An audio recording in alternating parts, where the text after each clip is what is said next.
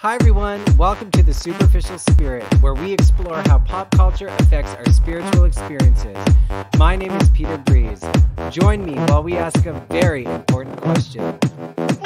What the hell did pop culture do to me?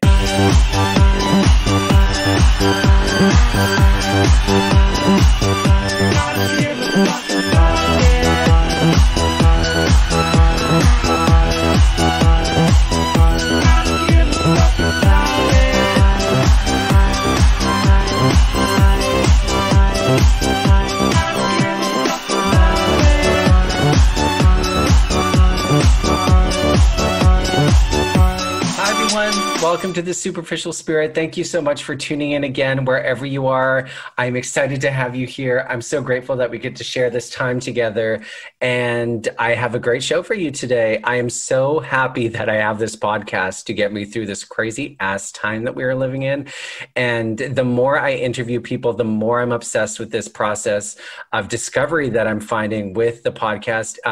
It initially started out of boredom. I was at home. I had been laid off and I didn't really know what I was going to do to fill my time. And I wanted to start a YouTube channel, but then I just felt like I didn't have all the lights and the cameras to make it look good. Because it is not easy to make at-home videos look sleek and expensive.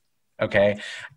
So my boyfriend, Evan, actually suggested that I look into podcasts because he loves podcasts. And I was happy to discover that they are relatively easy to put together.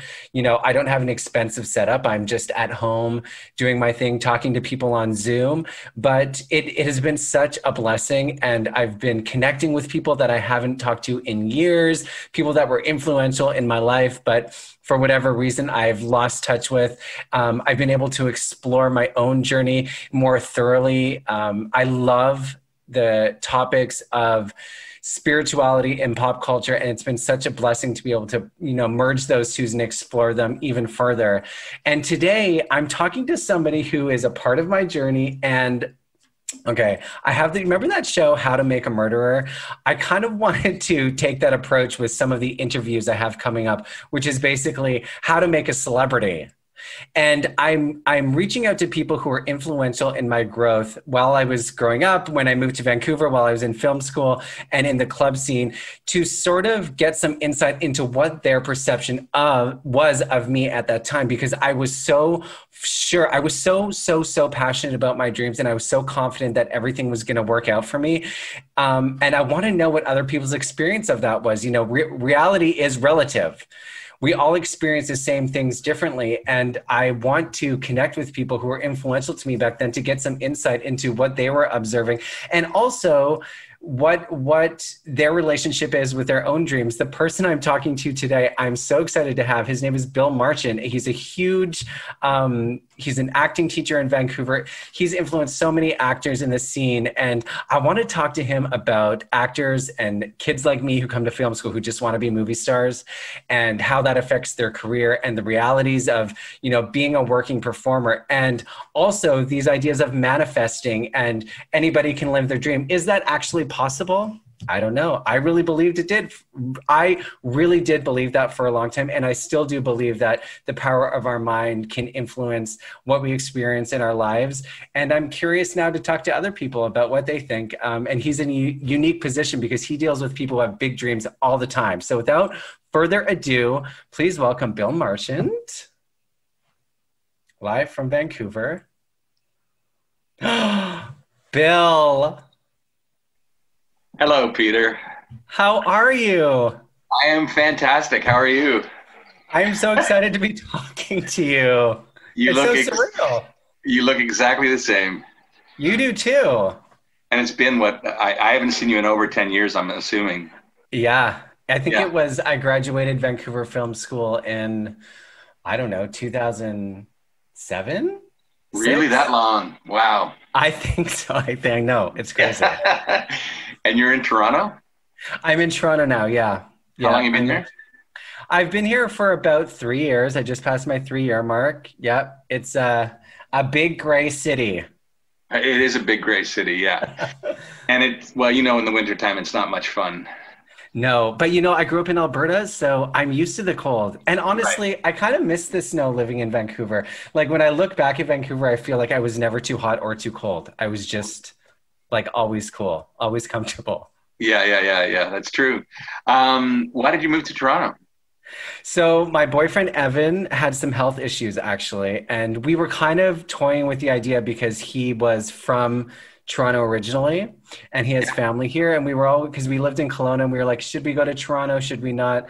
And he came out here to get some tests and then he kind of took a dip and we had to make a quick decision and we came and we didn't leave. So he's doing better now, thankfully, but definitely wasn't where I thought I was going to end up because we were living in Kelowna and I was so, when I left Vancouver, I was really ready to like approach life completely differently. Like, Yeah. no city. I wanted to be quiet. I wanted to go walk in the mountains. I didn't want to party anymore. Can you imagine me not No. wanting to? I know. So it wasn't expected to come here. But now, after 3 years, I'm starting to get into the groove. You know, I do like the hustle and the energy of the city, but Yeah. I definitely, it wasn't on my radar. It's not where I thought I would be. Yeah. I lived there for 4 years, and when I was a young actor, and apart from how challenging that was, I love the city. It's when I first moved to Vancouver, because I grew up in Ontario. Do you know where Georgetown is? No. Do you know where Brampton is? Yes. 10 minute, well, it used to be a 10-minute drive. Now it's a 40-minute drive from Brampton. Uh, Just traffic. But yeah, when I first moved to Vancouver, people would literally stop me on the street and say, "Slow down." And I'm like, well, this is Toronto speed, you know? And I've heard of Vancouverites going to Toronto, excuse me, and and having the opposite reaction, you know, like yeah. just yeah. And when I first moved here, I couldn't believe how calm and placid and slow it was compared to Toronto. Yeah, You know what's so crazy is when I moved to Vancouver from Calgary, I thought Vancouver, when people used to call Vancouver no fun city, I could not believe that that was their experience because coming from Calgary, I thought Vancouver was like New York or LA. It was so big. There were so many yeah, people. And now that I'm in Toronto, oh my God, I don't know if I would have survived Toronto or Montreal if I would have come, you know, in my early 20s because I was so hungry for that crazy yeah, experience. And Toronto just has that times 10. So yeah. I'm kind of grateful that you know, worked my way up to Toronto. When I was a young Peter Breeze, Toronto was definitely a dangerous place for me to be. Yeah. Yeah. And I didn't have the success that you had in Vancouver. Like Toronto was just a dead end for me. I couldn't get an agent. I did a little bit of theater, but you know, it was yeah, yeah. I loved Toronto, but it's a tough city. Yeah, it is. It is. I'm grateful that I have Evan and that I'm not attached to the club scene anymore because I can just imagine how alienating and distracting it would be to have so many more things to just sort of keep you off track from what you want to do. I'm definitely, now is the time for me to be here for sure, but I can only imagine being younger. So we know each other from Vancouver Film School, and you have had a long and great career in acting. How did you get involved in VFS? Because when I met you there, you were like this bright, shining star, very intimidating. I was like, wow, this guy's got so much together, and you had this ability to read people, which kind of freaked me out. But I want to know how you ended up at the school. Wow. Okay. So the truth of it is that I had done a play with this woman by the name of Catherine Billings. Was Catherine there when you were there? I I don't think think she so. was. She still there? That was around the time she left. Anyway, um, and she was an American, and she came up and directed me in this play. And then when the play was over, she wanted to stay in Canada for the healthcare because she had trouble with her hips, etc., and she had no healthcare in the States. So VFS offered her the job to take over the department, which was very tiny at that point in time. It was like 2 rooms. We had, you know, one camera, one TV, three teachers at that time. And I said no Wow. because the school didn't. The school had a great reputation, but the acting department had no reputation. It was an embarrassment. And Catherine said to me, "Well, what if you got to help decide the curriculum so that you could create the acting school that you wanted to go to. Because I went to theater school because there was no film school. So anyway, with that kind of an offer, I couldn't say no. So that was when we added all the audition classes, all the biz classes, all the camera classes. Before then, it was a traditional acting school, more conservatory style. And I wanted it to be more method-based, more modern, more camera-based. Because I love theater, but I was always a film buff and wanted to be in film. So instead of being an acting school, it was an acting school for film and television. And within a year, we'd completely revamped and changed the whole curriculum. The original groups were yellows and blues and greens, and then we changed it to the number system. So the first class to get the real full curriculum that you got was class 4, which was in my second year there.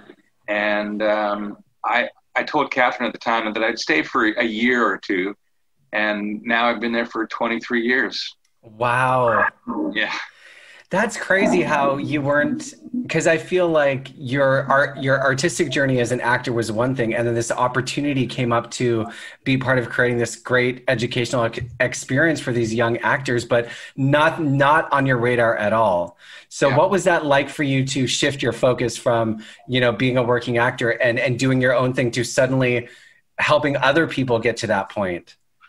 I'd already started my own school. I ran a theater company / school called The Company We Keep with a woman by the name of Kate Twa, who went on to run the Lyric School of Acting and then Railtown School here in Vancouver. She worked at VFS for a time too, but she did not gel with Catherine, my boss, so she took off and started her own school. But I'd already been doing that for at least 5 years before I started at VFS. And you've been in the room with me. My greatest passion in life is for writing. Believe it or not, that's makes my heart beat. But after that, I enjoy the time in the classroom as much as I do the time on set. I always say to the students that there are 3 places I'm the happiest in my life. One is on set. 2 is alone with a blank piece of paper, and number 3 is in the loving arms of my husband. So, oh my God, that's so nice. I love that, and you have that passion. It was obvious that you loved what you did, and like I said, when I got to VFS, it was the first decision I made. I think I say there's 2 pivotal things that happen. Well, there's a lot of pivotal things, but like going to a nightclub was huge for me because I was like, this is a place I can thrive in. And then going to VFS was where I took all of the things I did experimentally and socially in the club, creating an image for myself, pushing that forward, and then trying to get that into a structure of acting. And going to film school that year was, I can't say enough good things about what that set me up for in the future. The people I met, the confidence I got, the validation too. And I can only imagine all the kids that do go there, how nerve-wracking it is to commit to your dreams in that way. You're paying money, you're going to class every day, all day. And it's, for me, it was an opportunity to put my money where my mouth is. Yes. Yeah. And it's scary and it's thorough. And, it set me up for all the things that came after that. But the thing I look back at the most was I just wanted to fucking be famous. I wanted to be a movie star so bad, and trying to not even dismantle it at that point. I was pretty shameless about the fact that I just wanted to be famous. And I wanted to talk to you about that. Like, is that something you see often, that kids come in and are just like, I want to be famous? To be honest, nobody compares to you. Like, I'd never confronted a creature that was so dead set on being in the limelight, no matter what. And from what I understand and remember, you didn't really care what media it was. you just wanted that. You wanted that attention. You wanted that focus. And you were a big learning lesson for me, because I'm in it for the art. I love VFS. It's a great school, but it's an institution and it does what it does really well. But for me, those moments of isolation in the classroom with the students, doing the work, really digging deep into who we are as human beings, what we have to offer, what we need, what our conflicts are, that kind of examination of the human journey is what really drives me. So you were the first person who admittedly and openly said, no, that's all well and good, and I'll listen to you and I'll receive the lessons, but be very clear, Bill Marchant, that I, Peter Breeze, want to be famous, end of story. And I don't think I ever judged you. I know I didn't, actually, because I loved you from the get-go. You were always so warm and so charismatic, and even though your agenda was different from some of the other students, you were very honest and straightforward about it. So I had to readdress some of my feelings and thoughts about my own career, my own relationship with fame, my own desires, and I had to admit that there was more Peter Breeze in me than I was willing to admit. And maybe in time, you've come to understand there's more Bill Marchant in you than you were originally. Oh my, I'm getting goosebumps all over my body. I just feel like it's so cool to hear what you were observing from me, because the thing that I found the craziest was that I was the only one. I honestly thought everybody just wanted to be famous. And that's why, I mean, I did know people were passionate about acting and performing because I'd performed my entire life. But when I got to the class and I was vocal about wanting to be famous, and I made that sort of the driving force behind everything that I did, and I saw other people reacting and like, I can't believe you say that. I sensed that I was different, and that surprised me, to be completely honest. When we would all go out and party and we were drinking and we were in the club, that's when that side of people would come out, like, oh, it'd be so fun to be famous. Peter, I love that energy. And I was surprised, like how you were surprised I was that, I guess, shameless about it. I was surprised sitting in that room with my classmates that I was the only one. Yeah. And I think if well, as you said, when the liquor starts flowing, or the drugs have been taken and people's inhibitions are down, I think they're a lot more inclined to admit that, yes, they may indeed love the art of acting, but everybody in their core, wants to be Daniel Day-Lewis and Meryl Streep, right? Like, or I don't know who. Paris Hilton. Exactly. Or Kim Kardashian. Yeah. Anything for the spotlight, anything for that moment of just of recognition and validation from the world at large. And I've been in the business for 44 years now, and that was really important to me when I was young, secretly maybe. But yeah, I did. I wanted to be, Robert Redford. I wanted to be Marlon Brando. Oh, my God, and at 56 years old, I couldn't give a flying fuck. It means nothing to me.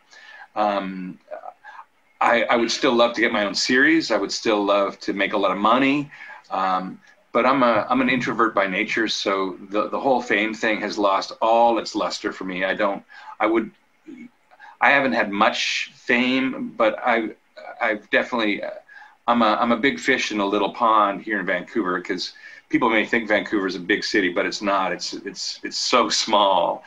And so there's a lot of people who know me here, and more than I'm comfortable with, to be honest. And every once in a while, I get somebody who stops me because they saw me on Supernatural or The 100 or Stargate or whatever. And I used to think that would be fantastic to sign an autograph or to have my picture taken or just to be recognized. And it's a huge, huge pain in the ass. I hate it. I like being at home with my dog and my husband. And I like doing the acting work, and I like doing the teaching work. And of course I love writing. But yeah, if fame ever had any appeal for me, it's pretty much gone by now. How about you? Well, okay, so I have separated definitely from it. Falling in love, meeting Evan, relieved a lot of my desperation for attention and to be validated. So when I met him and I was like, oh, maybe I don't need that, that was a huge shift for me. But then also realizing that I am a person that people like, and I can cultivate that kind of experience without being on TV and being in tabloids. The confidence, I feel like when I was young, I had this really strong sense of who I was and who I wanted to be. And because I saw people on TV that were sharing their message that everybody looked at, I interpreted my path in life was supposed to be famous. Now that I sort of am on the other side of that, I mean, obviously, I would not say no to a reality show. I have a podcast, like it's still in me. But what I've accepted about myself is my path and my passion and my purpose isn't to be a star. It's to let that energy out in whatever way it happens to manifest at any given time. I've done music. I did get booked in a few movies. Now I'm doing a podcast, and I don't think about fame the way I used to. But I have to respect the fact that there's something about my spirit and my personality that demands to be heard and seen all the time. Yes, yeah. Well, I could be wrong, but are you an extrovert? Would you call yourself that?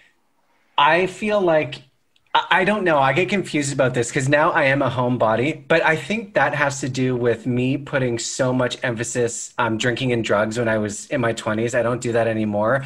And so unraveling from that made me more comfortable at home. And so I'm like, oh, surprise, I'm an introvert. But when I go out, I turn it on and I become a showman. So I don't know. I'm comfortable at home, more comfortable than I ever have been. Because, when I met you initially, I slept with the TV on. People were always at my house. I could not be alone. Now, my chosen state is to be alone, walk my dog, get coffee. And then every once in a while, I'll crave going out, being crazy within moderation now. Right. So I don't know the answer to that. When I first stopped drinking, I said, I'm surprised that I'm an introvert. But then the longer I am with that inner peace and clarity, I'm like, no, I still like to be out there and seen and heard and engaged. I get that from the classroom. I get plenty of energy and love and attention, maybe too much, it's as an actor, that we put so much stock and faith in our teachers, and especially when we're young, we need mentors. And I do like that job, but that's enough social for me. When my teaching day is done, the last thing I want to do is go out. I think when I was younger, I did like you did. I was self-medicating, obviously, and so I liked alcohol because it got rid of my shyness and my awkwardness and my inhibitions, so I could be the life of the party too. But in the end, that's just not a healthy way to live. You can't hold on to a relationship. And Matt and I have been together for 21 years now. Wow. Which is fantastic. But I before I met Matt, I didn't know that life could exist for me. I did go to the bars a lot and drank too much. And I was never a big drug taker, but I certainly have done my fair share. But yeah, just as the mystery of life unfolds, I find more and more that intimacy, love,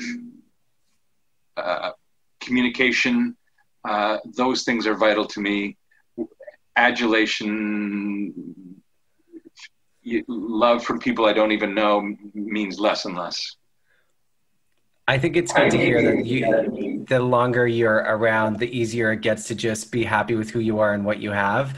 Have you noticed any differences in the last, you said when I came to VFS, you had never seen somebody that was shamelessly wanting to be famous in that way. Has that changed? Like with social media becoming so important and reality shows, have you seen more kids come in who are in that vein where they want to act, but they just want to be famous?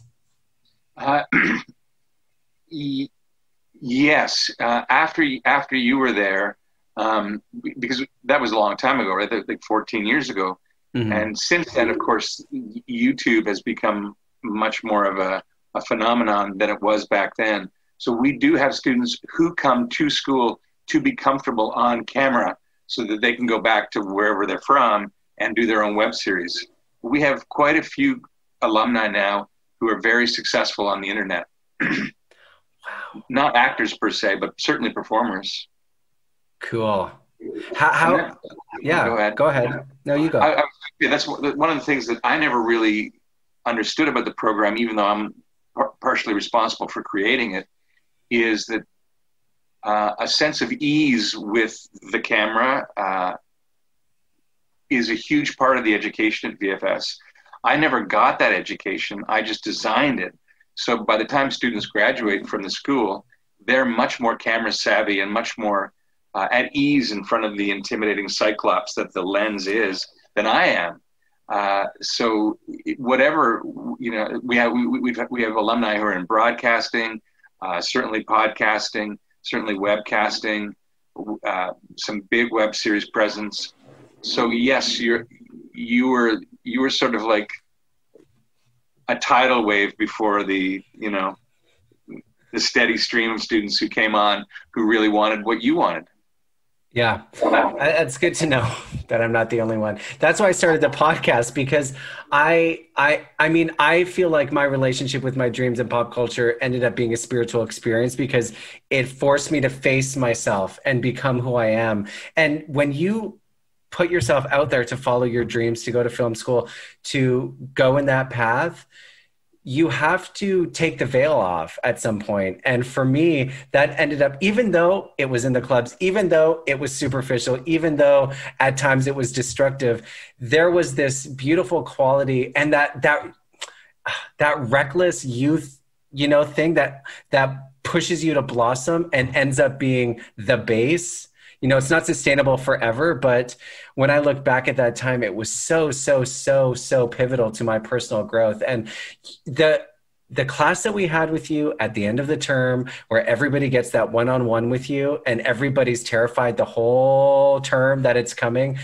I think I was the last person to go up with you, and you just said you called me a magician, you're a magician, you cast spells on people. And you just said some really beautiful things that validated my dreams. Yes. But also just made me feel like I was seen and that I wasn't just, a gay club kid who wanted to be famous. Yes, I was that, but you gave me a sense of ownership over that. And it changed me. It made me more confident in a real way, not in a look at me way.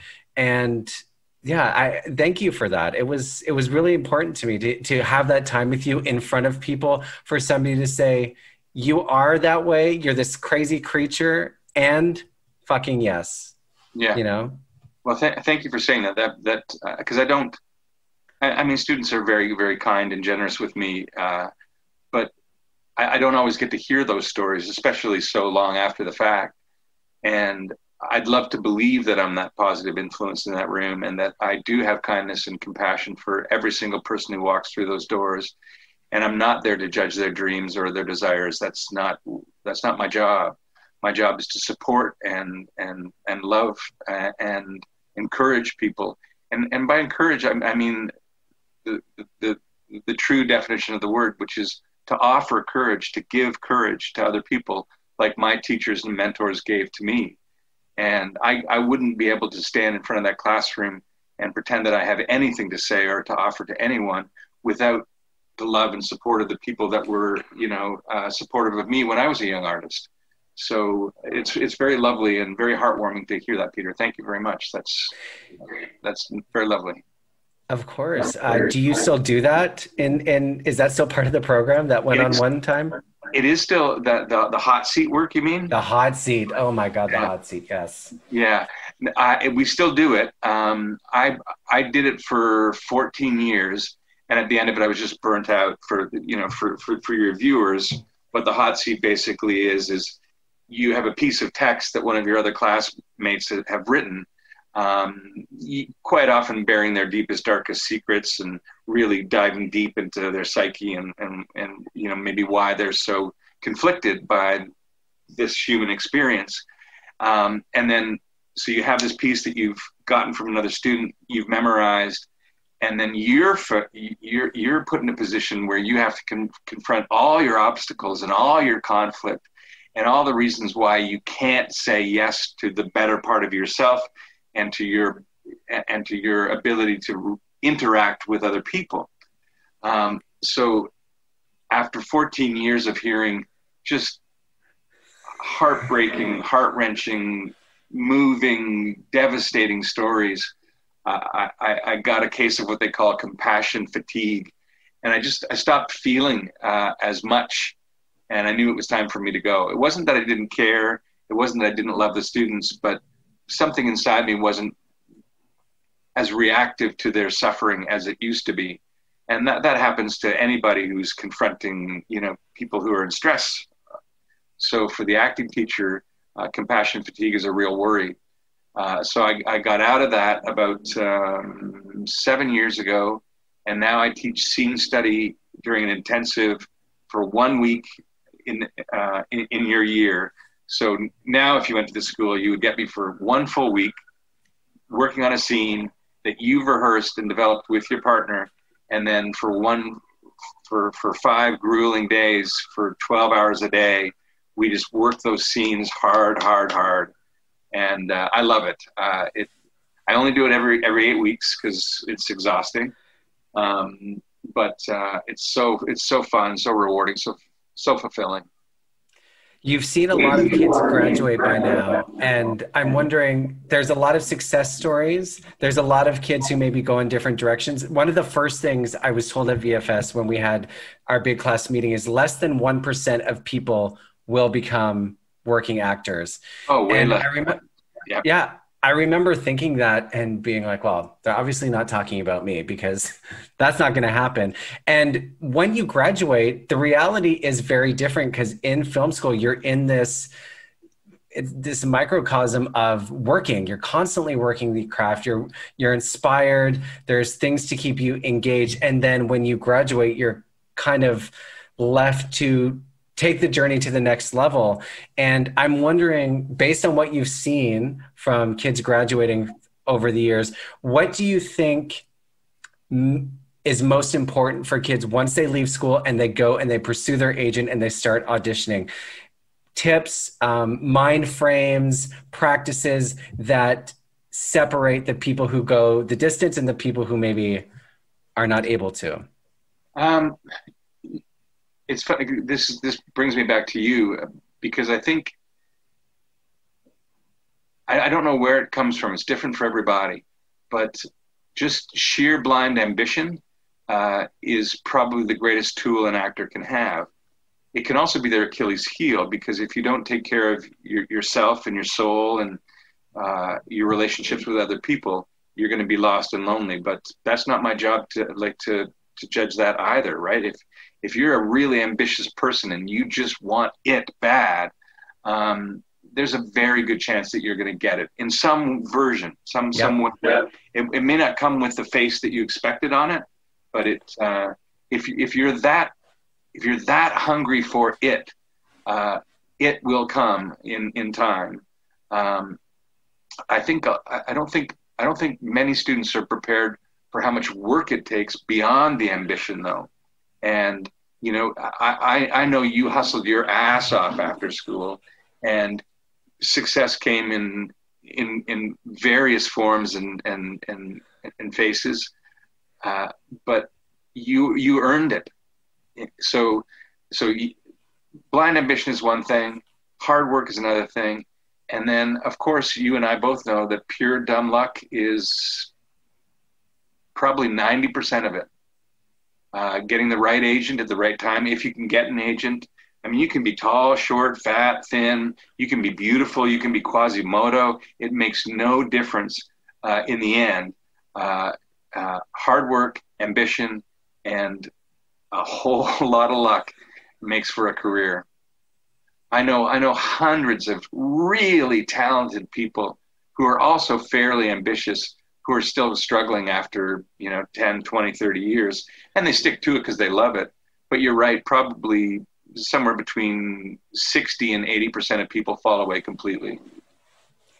Yeah, there's a lot that sort of is out of your control. And when I was, if I could go back in time, I probably would have forced myself to just be a little bit more structured because I did hustle. I did get a lot of great opportunities. But yeah, that discipline, it requires like to be a creative and to be an artist requires discipline if you want to turn it into a job. And it's different for everyone. Structure looks different for everybody, but you're also at the mercy of an ever evolving industry. Like when I was in film school, there was no gay roles. There was no gay roles. And Yeah. then I was an assistant There's at a still talent no, agent.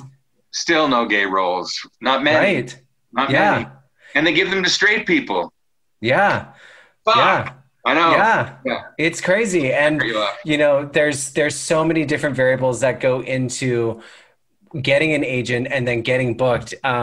You know, followings on social media now have an impact, and the rate at which the industry changes is unfathomable. Like now when I look at these shows on TV and there's trans people and there's people in wheelchairs, and sometimes I'm like, holy shit, how did that happen so fast? But then when you said it's been 14 years since I've been in film, I'm like, it's not actually that fast. But that's also a huge part of somebody's success. What is the industry looking for at any given time? And how do you keep yourself engaged when you're not what the industry wants? Do you have any advice on that when you can't get an agent, the audition, or maybe you have an agent, but it's slow in auditions? What can people do to keep that electricity alive? Again, that's where the discipline comes in. Because my next gig could be tomorrow, or theoretically, I might never work again. So the only person who has any control over that is me. If I have a blank piece of paper in front of me, then I can write a scene, I can write a play, I can write a movie. And then I have to do the hard work of finding money to get it produced and done. But any actor who whines about not being able to do the work is lying to themselves, because there's always opportunity. Now, it might be independent cinema or community theater or stand-up comedy or a podcast. There are so many, and like with YouTube and even TikTok, for God's sakes, there's so many places to put yourself out there that anybody who's whining and complaining about it is missing the point. It's not about waiting for the golden wand from Hollywood to tap you on the fucking head. It's about doing the goddamn work. And this, in my experience, the students who have been the most successful over time are the ones who've done the work and stayed the course too. Yeah, not giving up and trusting your talent and your ambition that it will manifest in some way. Like you said, it might not be exactly how you thought it would look. Not everybody's going to be or can be Meryl Streep and Brad Pitt. That's the other thing. There's these self-help books called like The Secret. I don't know if you're familiar with the manifesting your destiny and think rich, be rich, that kind of thing. And there's a lot of people who, can everybody be a movie star when it comes down to it? Is there enough? Can everybody's dreams come true? I don't know. I mean, I certainly believe so. And I certainly believe that if you believe in yourself and if you are disciplined and you commit to it, you will find a place in the world that is just for you. But you have to have that self-belief first. And some people, like, I don't know where mine came from. I believed in myself. I still do, but not everybody does. And I think that makes a huge difference too, is just believing ultimately that you can get there. Oh, it's all you've got, Peter. It's the only thing. I feel like the best. I know a lot about acting, and I can teach a class with my eyes closed. But I think what I have to offer anybody is just a modicum of confidence. And we can all afford to be more confident. Most of the reasons that we're not confident come from our background, our parents, our siblings, our friends, our grade school teachers, God help them. They've planted a lot of, with the best intentions, they've planted a lot of doubt and insecurity in us that interferes with our ability to be successful. Because to be successful, you have to say, I have value, I have worth, I have a story that needs to be told. And if you don't have confidence in those areas, you're going to be lost at sea for the rest of your life. And most people think that confidence is something that is like it's a trait that you're born with. I don't think that's true. I think it comes from nurturing and love. I mean, you've been in love for a long time now, and I'm sure your sense of self and who you are as a man and a human being on planet Earth has increased 1,000-fold from that relationship. And that's why I think, sort of the subtext of film school or any good acting school is love. Love for yourself, respect for yourself, love and respect for other people, and certainly love and respect for the relationships that we have in life, because without them, we have nothing. And I think that was something that I wanted. I don't know if you would remember better than me, but that's something that I wanted to communicate to you when you were at school, that as much as I respected and appreciated your mad desire for the flame, I also wanted you to know and understand that you were a lovely man on your own, and you didn't need to have the adulation of the public to feel valuable. Yes, I remember feeling that message from you, and it took a while for that to settle. Like, graduating film school, diving deep into the club scene and doing music and just going at 1,000,000 miles an hour to get whatever I could get my hands on and just fucking swallow it whole. Like there was no thinking. It was all impulse. And now I think the inner peace comes from the love and love from Evan. Yeah, love from the people who support me.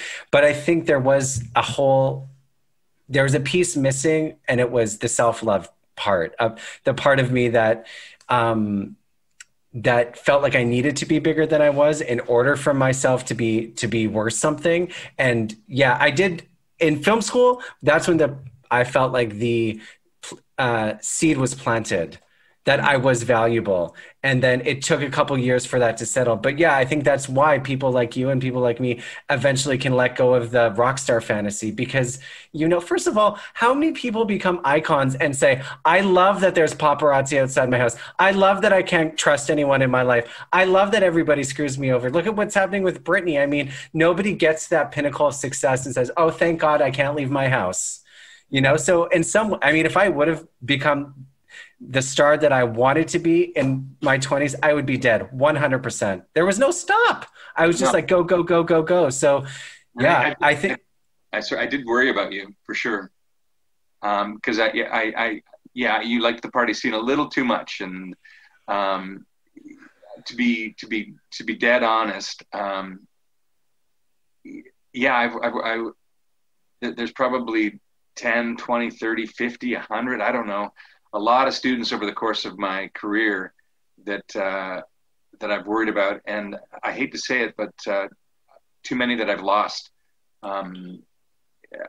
Knock on wood, it isn't that many, but even this year with COVID, I've lost 6, 7 alumni from everything from drug overdoses to bizarre accidents to. Sorry, just checking my dog here. You okay, buddy?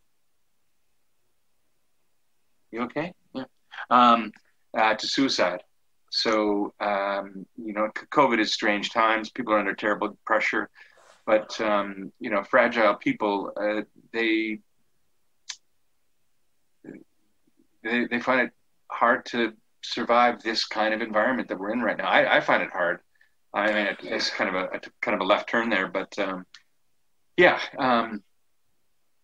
tie the two things together, if my job isn't to give confidence, then I don't know what it is, because I know that every student who leaves, whether they become famous or whether they end up becoming a manager at Walmart, they're still going to confront all kinds of just madness and insanity and terrible, terrible grief over the course of a lifetime, like we all do.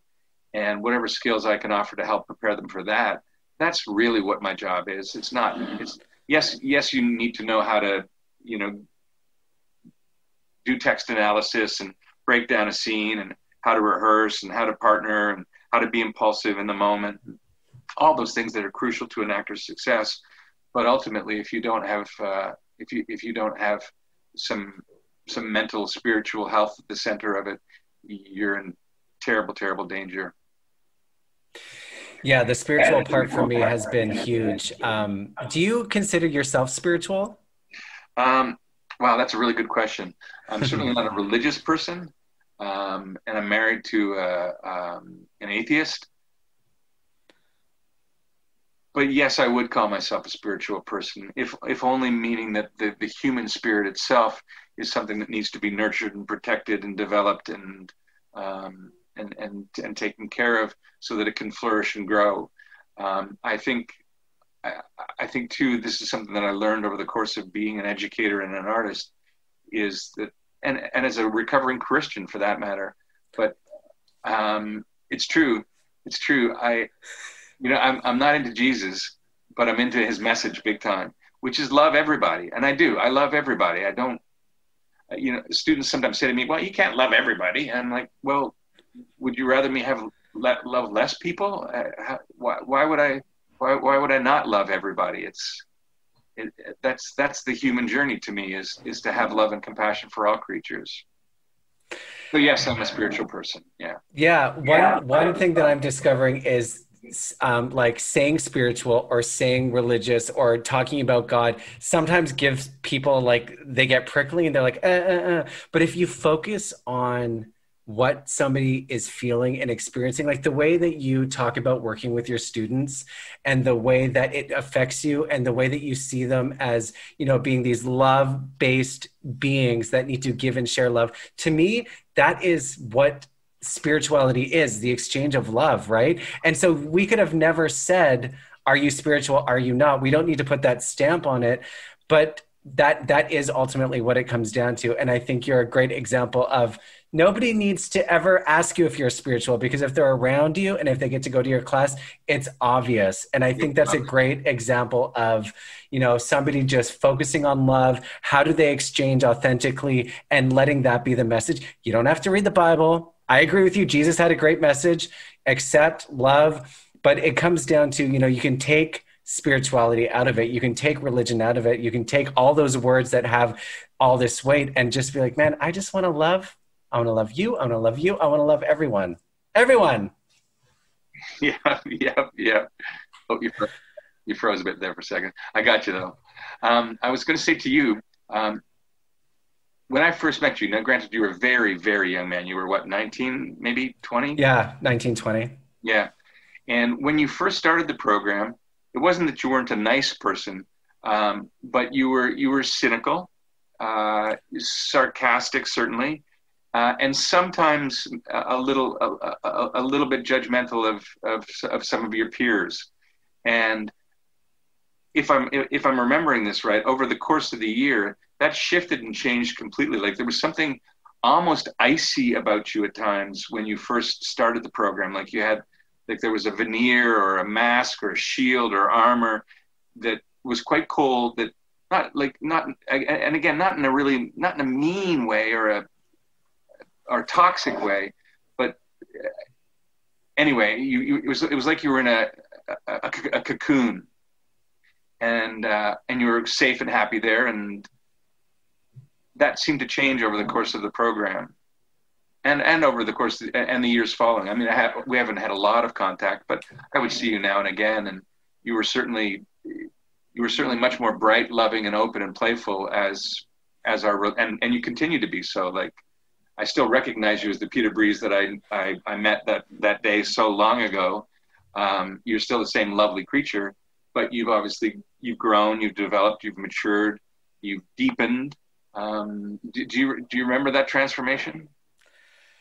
I do. I think it comes down to You know, I got this tattoo it was before I started film school, Untouchable, because when I was high on mushrooms in Calgary before I moved to Vancouver, I was like, you know, there is nothing that anybody can ever do to take away whatever it is that I have inside, my spirit, my confidence, my ambition.